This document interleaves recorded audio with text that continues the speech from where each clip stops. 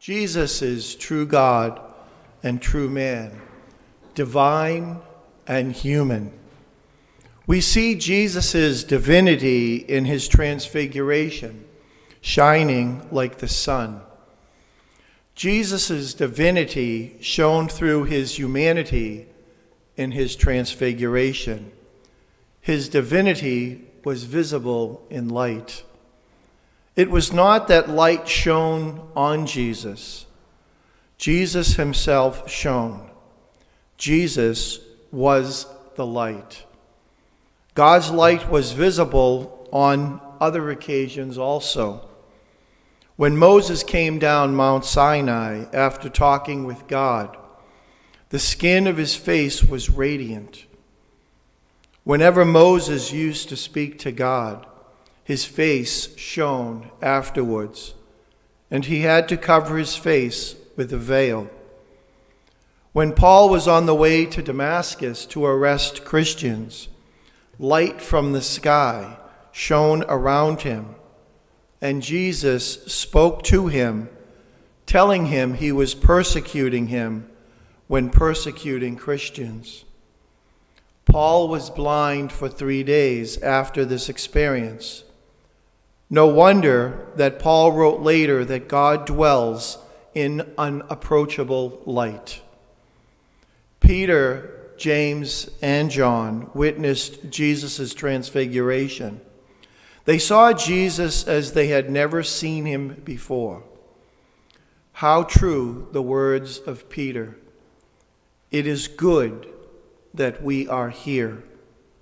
It is good to be with the Lord. It is good to be with Jesus. Deep within us all, there is a longing for God. Because of all the distractions in the world, we might not always be aware of our longing for God. One of the Psalms expresses beautifully how we all long for God. O God, you are my God. For you I long. For you my soul is thirsting. My body pines for you like a dry, weary land without water. So I gaze on you in the sanctuary to see your strength and your glory. We all have this longing for God. The only question is, are we aware that our longing is for God? If not, then we will try to fill and satisfy it some other way.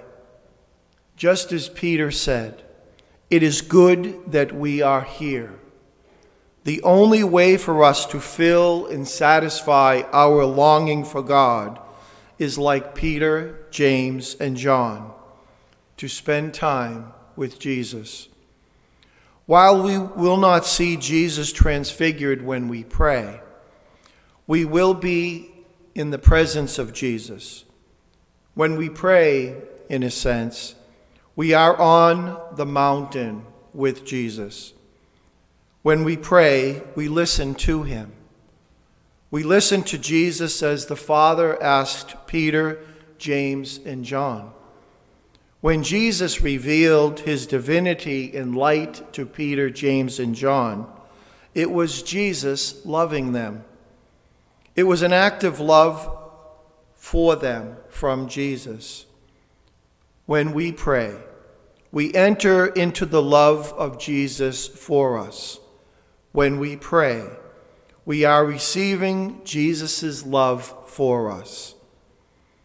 Prayer, then, is an act of love of God. Praying means accepting God's love trustingly. Praying is not first and foremost doing something for God, but primarily accepting his love, letting ourselves be loved by him. We find it hard to put this into practice because we do not believe strongly enough in God's love. We often feel that we are unworthy of that love, and we are more centered on ourselves than on him. in our subtle pride. We want to do beautiful things for God instead of trying to find out what God wants to do for us. So really, when we pray, we experience Jesus not in a dramatic way as Peter, James, and John, but we meet Jesus. Prayer brings us the greatest possible benefits. It brings us the most essential of gifts, God himself, and everything that we can find in him: trust and confidence, peace, light, strength, and positive growth. To experience his transfiguration, Jesus took Peter, James, and John up the mountain by themselves. Jesus wanted them alone with him for this transfiguration experience. We also have to leave what we are doing, in a sense, to go up a spiritual mountain to be alone with Jesus when we pray. So to pray, we need as much as possible to find quiet and stillness without distractions. The beginning is important. What counts most is to put ourselves truly in God's presence. Depending on circumstances, we can think of God present in our hearts or imagine Christ as a friend we are with, or to place ourselves under the loving eyes of the Father in heaven, or look at the Eucharist with eyes full of faith. This deliberate act of putting ourselves in God's presence sometimes requires effort. We have to lay our worries aside along with everything else we have on our minds or occupying our imaginations in order to turn resolutely to face God and direct our attention and love to him. We can imagine that Peter probably felt embarrassed afterwards for having offered to Jesus to make 3 tents. What if we are not satisfied afterwards with prayer? Another piece of advice is never to be discontented with our prayer, even if it was difficult, even if we feel we've done no good at all because we are dry, distracted the whole time, fell asleep, and so on. We should still be happy with it. We have spent time with God, and that is enough. We did nothing on our side, but he certainly did something in us, and we can thank him for it with an act of humility and faith.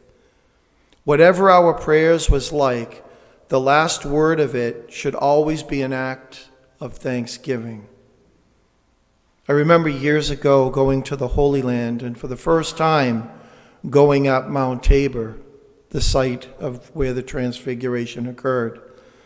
And you have to take a bus halfway up the mountain, and then you have to stop and get out of the bus to take small minivans because the road is very narrow.